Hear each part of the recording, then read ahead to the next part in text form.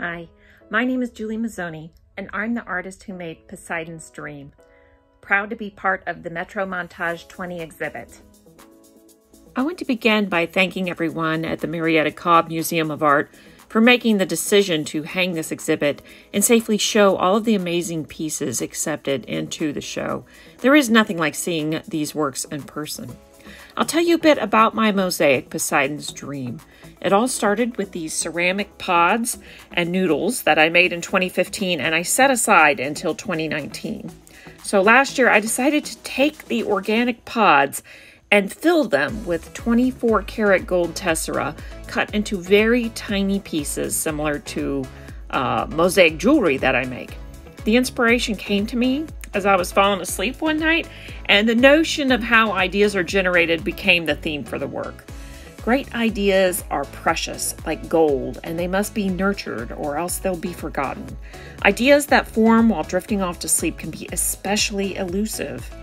So I captured them in these pods and hand-built chutes for the pods. Then I nestled them carefully in a bed of felted wool. The source of these pods appears to be the ceramic noodle pieces at the bottom, tipped with gold alcohol ink.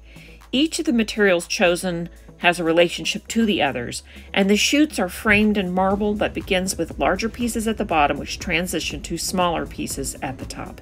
It's the same with the pods themselves, starting large and dissipating as they rise to the top of the mosaic.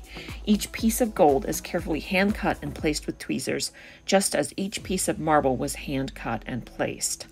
The title, Poseidon's Dream, was derived from a survey of friends and family that saw an organic oceanic element with the ceramic pieces resembling sea anemones and bubbles, and the chutes themselves appeared to be like seaweed.